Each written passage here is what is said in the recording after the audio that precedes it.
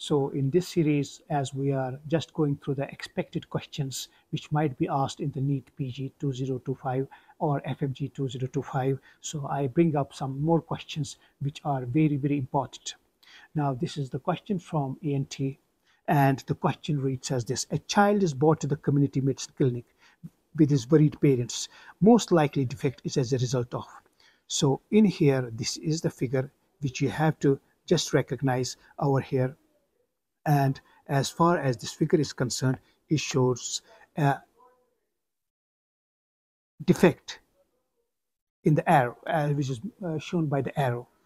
And the question reads, options are failure of endoderm, defect in maxillary fusion, defect in fusion of mandibular process, neural crest migration defect. So you have to arrive at the most precise and the most accurate answer. Now, you know that I will again go that there are certain important topics which you cannot afford to miss. And among the important topics is embryological malformations, the abnormal aberrations in the embryological development. And as far as the question which tops the agenda is the cleft lip and the cleft palate. And cleft lip and cleft palate is a common congenital problem, and it is more important than that is that it is an important question frequently asked. So you have to remember the embryogenesis of the palate, embryogenesis of the lip, as you can see over here.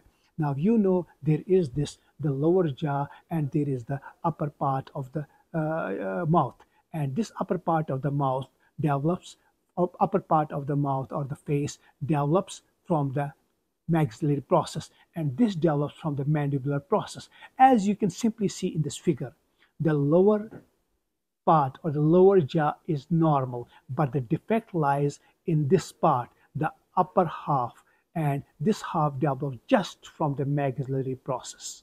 Very important.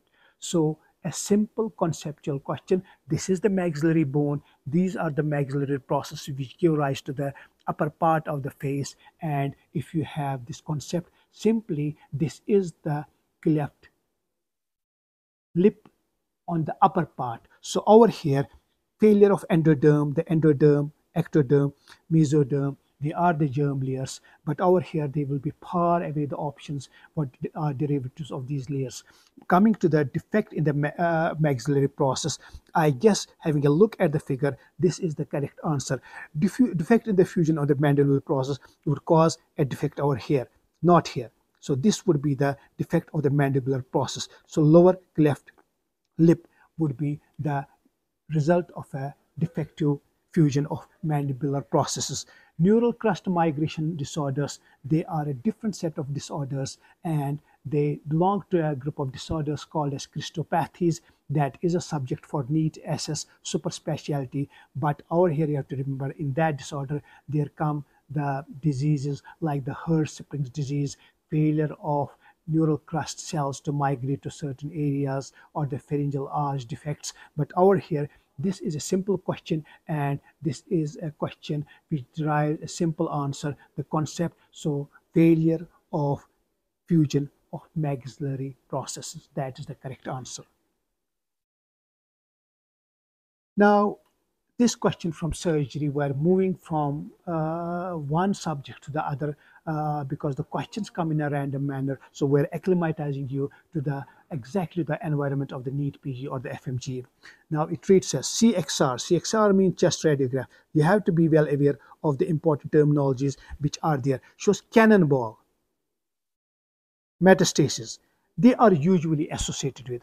Now chest X-ray over here, these are metastatic lesions in one lung, and these are the metastatic lesions in the right lung.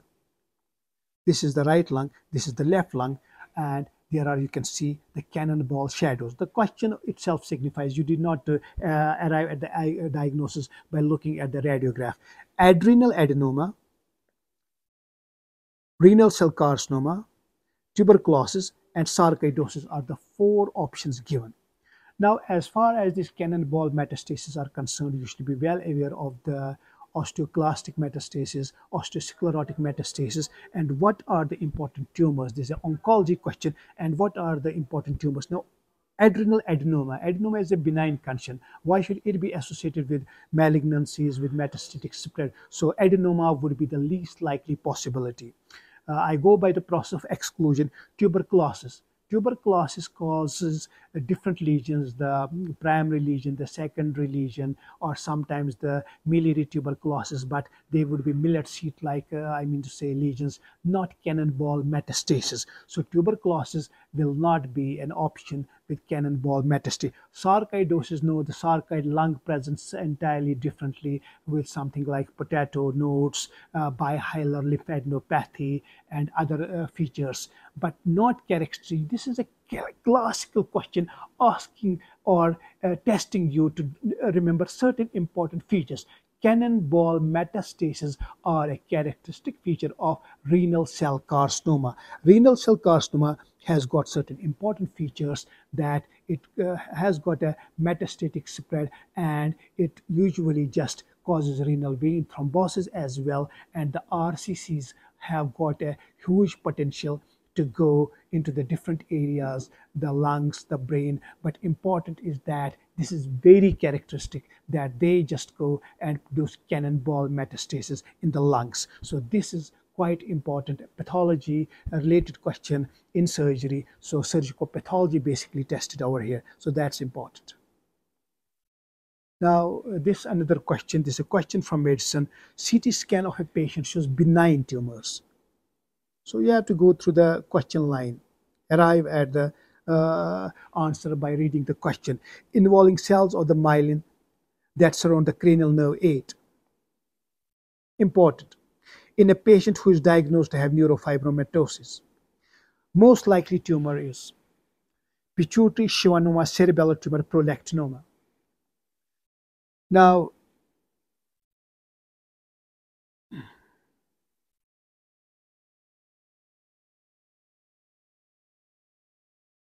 if you give this scan to the radiologist, you will be seeing that these are bilateral tumors. These are two tumors present over here.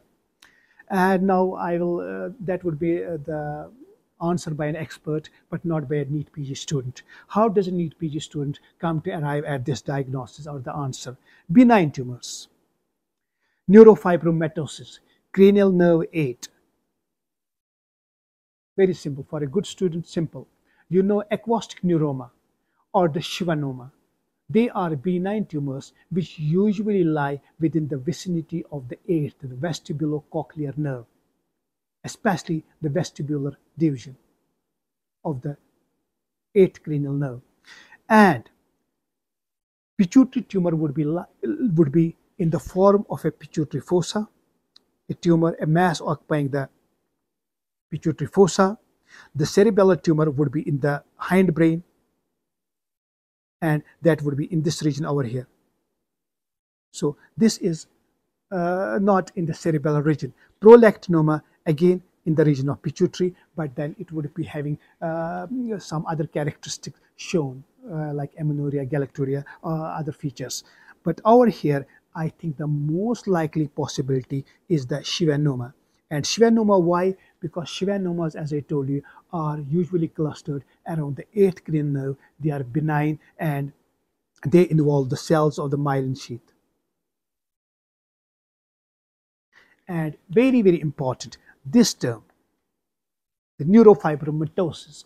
Neurofibromatosis is characteristically associated with schwannomas, not with the other tumors as shown over here. So this is very important outcome, and schwannomas are quite likely asked in other forms as well. So this is important.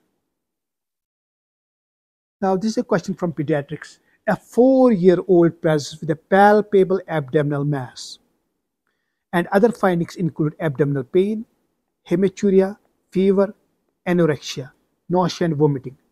Most likely condition as shown in the figure. So over here the figure is shown, and this is the region of the renal area, the kidneys.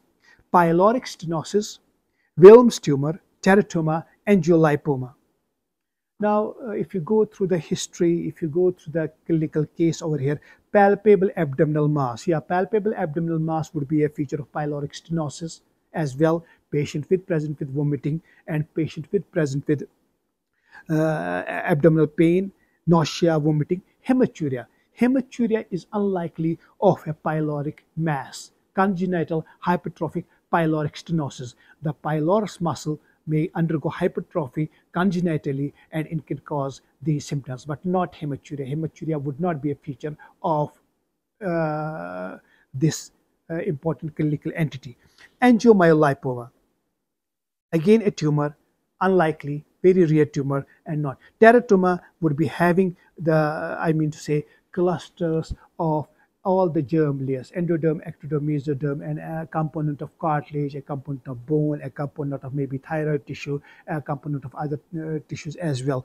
Over here, teratomas are usually seen in the sacrococcygeal region. Sacrococcygeal teratoma congenital. Over here, it is not the sacrococcygeal region.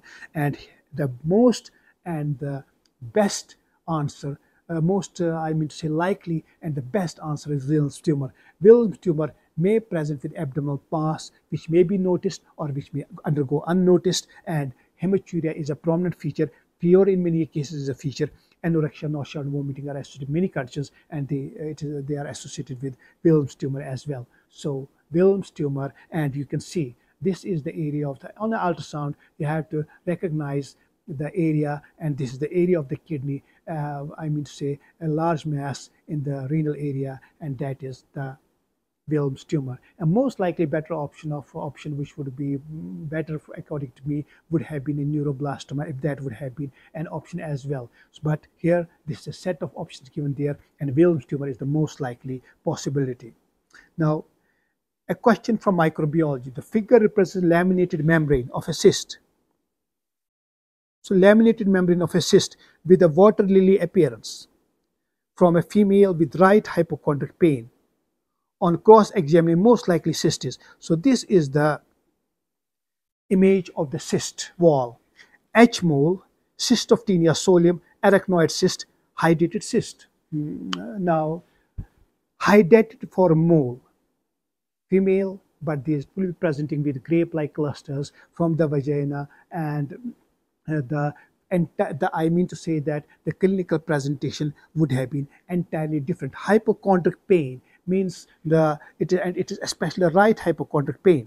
So the right hypochondric is the area of the liver, and in the liver, the right lobe of the liver predominantly lies in the right hypochondric region. So it is something to do with the pathology of the liver. And once liver comes to your mind, the first important thing comes to your mind, especially the right lobe of the liver, is the hydatid cyst, because 90% of the cysts lie within the right lobe. So I guess arachnoid cyst is not a possibility over here, because arachnoid space. So this is the right hypochondric, has nothing to do with the clinical symptomatology. Then cyst of tinea solium, no, they do not present it like this. The hydatid for a mole, exactly not. So the correct option is the hydatid cyst.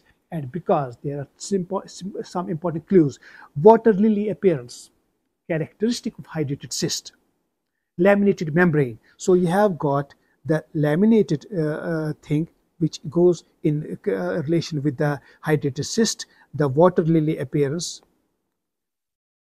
and that also goes in relation with the hydatid cyst, and the location, which is the right lobe of the liver, that also goes in relation to the hydatid cyst, and the laminated appearance. So multiple, you can an examiner cannot give you more clues than this. So this is very important how we arrive at so the answer is the hydatid cyst. Basically, the purpose of these lectures or these videos or these small interactions with you is to let you know what are the types of questions answered and how we arrive at the diagnosis. I hope this clarifies your concept a bit, and you are expected to get such types of questions more and more in your coming years. And I hope that you complete the examination this year only. This is not for you to go through the next year as well, because I wish you all the students to qualify the examination this year only. So wish you best of luck, and thanks for watching.